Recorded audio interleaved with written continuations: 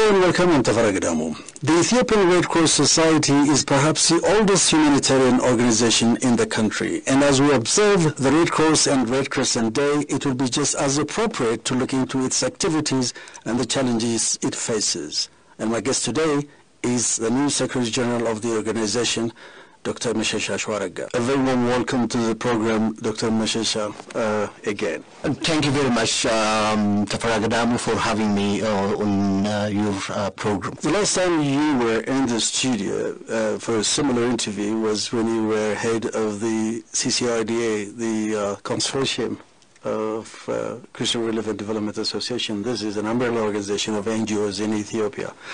Now you've moved as the head of the Ethiopian Red Cross Society, basically, what, 3 months now? Yeah, it was I began a new engagement at the Ethiopian Red Cross Society in February this year. It's similar, but a different job. Definitely, in terms of the main focus, that one is also humanitarian and development. This too is focusing on development and the humanitarian engagement. In terms of this one, they share common features, and both of them are also membership-based organizations. I mean, as we observe the Red Cross Day today is, I think, interesting to explore. I mean, you are the oldest humanitarian organization in Ethiopia, is that correct? Yeah, we were established in 1935. I think we have been the oldest special entity humanitarian organization in Ethiopia. And you claim a membership of? We have got members in total of 5.4 million. And you're present in what, 11 regional states? You have 11 branch offices, spread across the country? Yes, these are the regional branches, 11 regional branches. And we have got also more than 33 zonal branches. And we are also operating in 84 waradas. We have got 84 warada branches.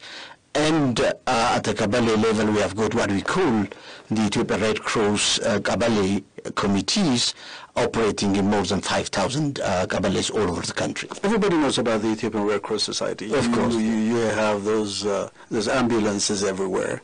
You have the blood donation scheme that has since moved to the Ministry of Health and so on and so forth. You have millions of members.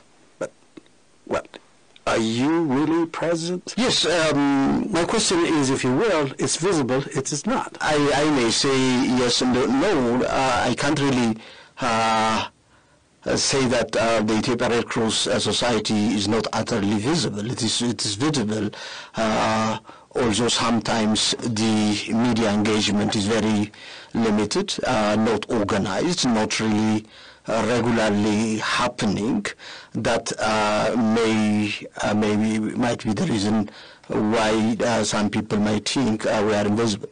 But in terms of programmatic activities, in terms of humanitarian engagement, we are serving annually more than 1 million Ethiopian people, and we are spending more than 500 million Ethiopian birr on humanitarian and long-term development that makes all this make this institution visible in terms of undertaking development and humanitarian activities. When you say humanitarian, you're talking about emergencies? Yes, the emergency food aid is one. We have got also non-food items. We also support the internally displaced people. As you know, the IDP problem in this country is getting worse from time to time.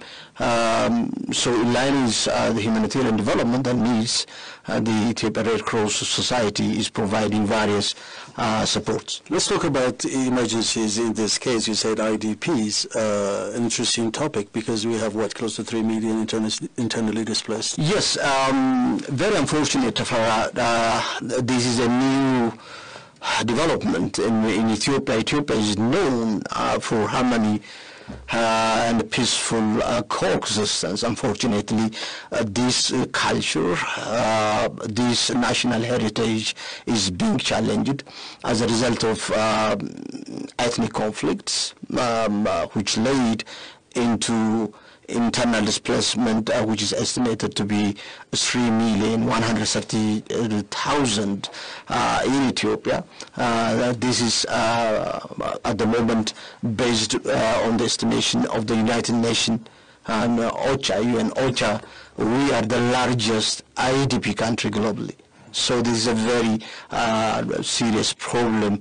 Although the government and other actors are doing something to reverse this problem, but as you have rightly said, this is the most ugliest incident happening in this country. So you are the first after the government to kind of provide an immediate response, is that correct? We are not the only. We do after the government, the biggest for sure.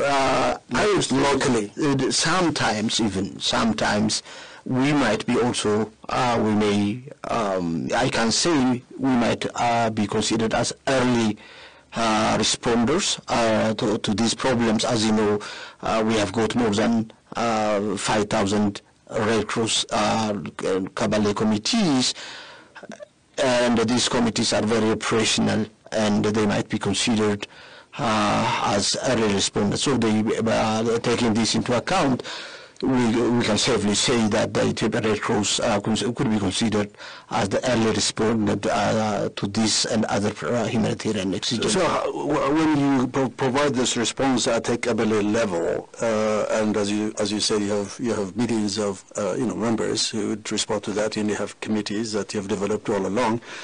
Are they organizationally effective enough to kind of provide that kind of response? Honestly speaking, there is still area where we have to improve. Recently, we have started a reform engagement that is predicated on the ultimate objective of boosting the efficiency, effectiveness of these structures. But as they are here, yes, they can consider them as early respondent, but for sure there are areas where we need to improve, particularly their contribution not only to respond to emergency, but to have a resilient community. So you basically work with the government even at that level, right? Yes. So I'm just wondering what kind of, the type of relationship that you have with those administrators at that level, because when there are emergencies, you need to act fast. When you want to do that, you need a lot less bureaucracy. Relatively, as a humanitarian organization, as non-governmental organization, we can claim that we are relatively efficient. We are relatively expedient in terms of responding. Normally, we undertake needs assessment. This needs assessment should be carried out within 24 hours. So immediately we have to respond to the problem within our means and the resources we have. As regard to the relationship with the government, based on the charter we have, Article 3, Sub-Article 1, we are auxiliary to the government, while we are impartial, independent. This the autonomy is there, this independence is there. So the collaboration might be jointly undertaking the needs assessment. This will be one area. The second area is we undertake partnership mapping. Normally, who is responding to which needs and at which area. In that respect, also we collaborate, and also we take also the priorities of the government. The government is the one who is leading the whole process. As auxiliary, we are expected to comply with the priorities and the needs of the government. What are the priorities now? Based on the country humanitarian response plan prepared for 2019, the first priority is emergency food aid. As you know, more than 8 million people right now are seeking emergency food aid. The second one is nutrition. in Ethiopia. We have got emergency sitting more than 5 million people are looking for nutrition support. This is the second. The third one is the IDPs. IDP, from the very onset, I've already mentioned to you, is a new development. And the government should also respond. Other humanitarian actors should also act. This is a third very important priorities as per the humanitarian needs plan of the country. But it's a cash-strapped institution. How do you chip into this large, big plan that the government has outlined for you guys? Yes, you're right when you say that it's a very expensive engagement. We are talking about more than 8.6 million people looking for humanitarian assistance in one way or another. And the total the budget requirement is estimated in total of 1.3 billion American dollar. This is a money that Ethiopia used to need for 5 years or 6 years. Now, in just annually, we are compelled to raise this amount of money.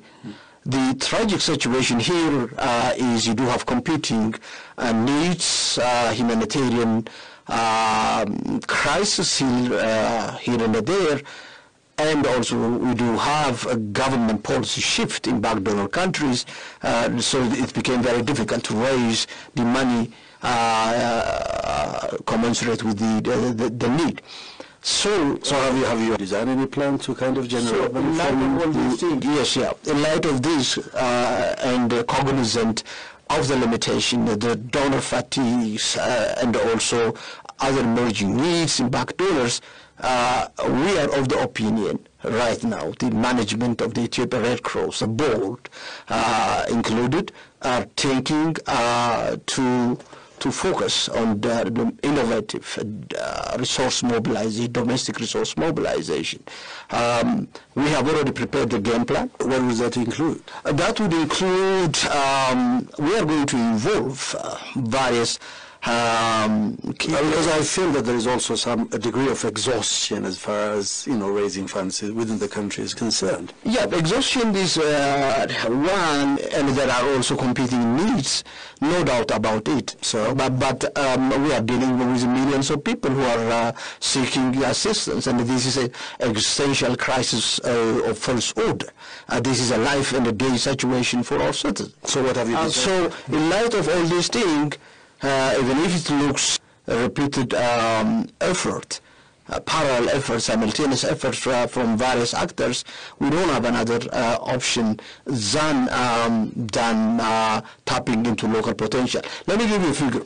For example, in Ethiopia, over the last 27 or 20 years, based on the World Bank report, we have got, and also based on the MDG final report, Ethiopia managed to halve the poverty level in Ethiopia. And that means we have got more than 40 million people in Ethiopia who are earning more than 2.5 American dollar.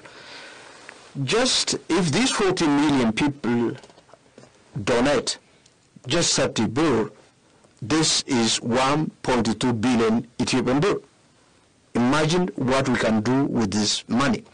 So there is the potential is still there. In Ethiopia, I don't really agree with exhaustion.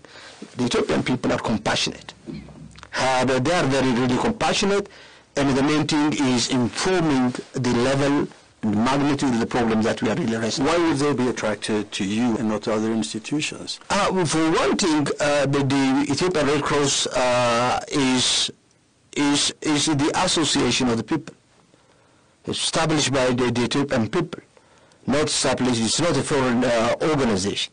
It has also a reputation of first respondent, as a first respondent. This is already known. The Ethiopian Red Cross has already established itself in terms of ramifications and also institutional outreach. which you don't have it with other institutions. I have said to you, we have a presence at the Kabale level. You can't find any humanitarian organization, be it national or international, that has got this an institutional comparative advantage. But you have a big elephant too, a very bloated bureaucracy spending so much on overhead costs. For sure, to be honest, I accept your contention, but we have right now we have started the reform in line with making this institution efficient, mobile, agile, and also cost conscious. For sure, the administrative cost might be relatively less compared to local NGOs. It might be a little bit big, but still, if you compare it with international charities, the administrative expense might not be that big. So what are your plans? Can you be more specific? Yes. How are you going to make it more agile and effective institution? I mean, looking forward.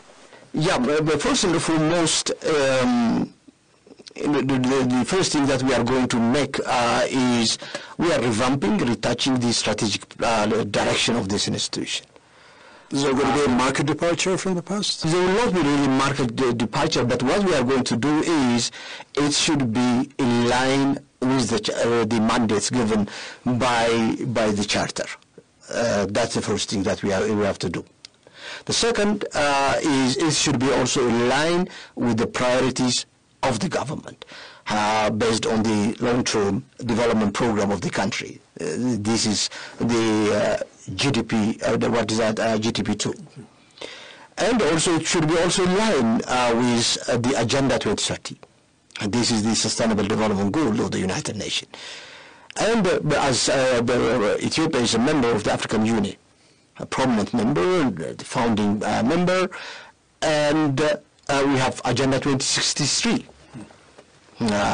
So elements in these plans, international commitment, should be also reflected in the strategic plan. The other thing is we are the member of the International Federation of Red Cross and Red Crescent. And it has got what they call SP 2020. So all these things should be included in our strategic plan, and the current humanitarian situation emerging, and also the anticipated humanitarian challenge in the future, that should be also taken. In tandem with all this exercise, we are going to revamping the strategic plan. The other one is a program. The program architecture should be also recrafted based on the strategic plan. Currently, this is underway. Almost on the strategic front, we have almost finalized. The first draft has been already produced. The program, the theory of change for the program, that has been already completed. The third is the membership and the volunteers. As I have said, the Ethiopian Red Cross is a membership-based, volunteers-based institution. The members are the owners of this legendary institution. So, but in terms of membership, the size we have is by far less than what the potential really avails.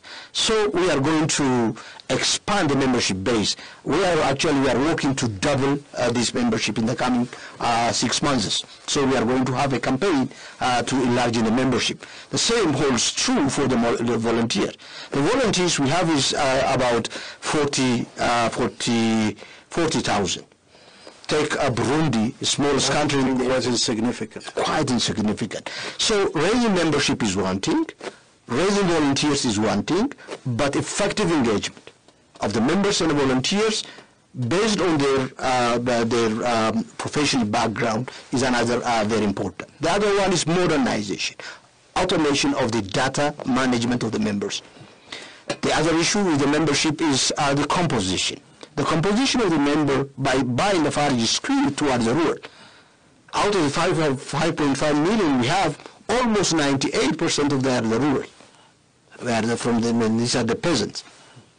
So we have to go into the urban territories and diversify the membership composition.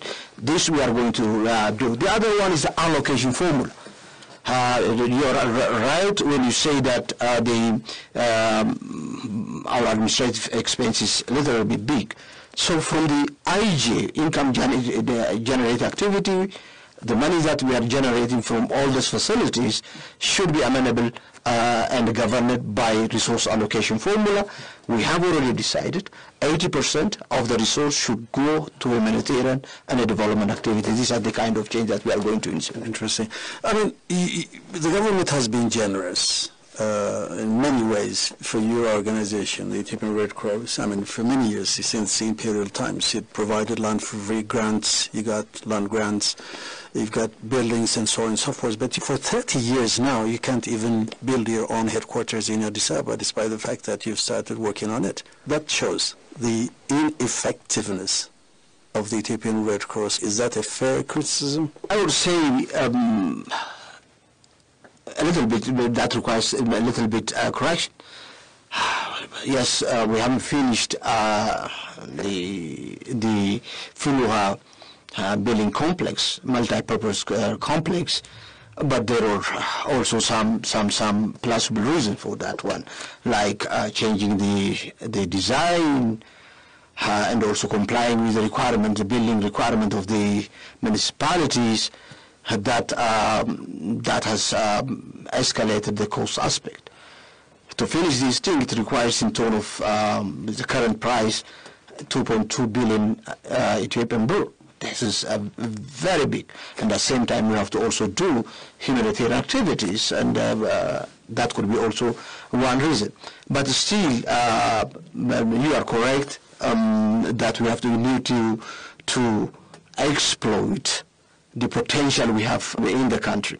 The government policy is also changing from time to time. The government is not really as generous as it used to be in the past. But look, you know, you have the presidents as patrons of your institution. Yes. And that makes a lot of difference. That makes a lot.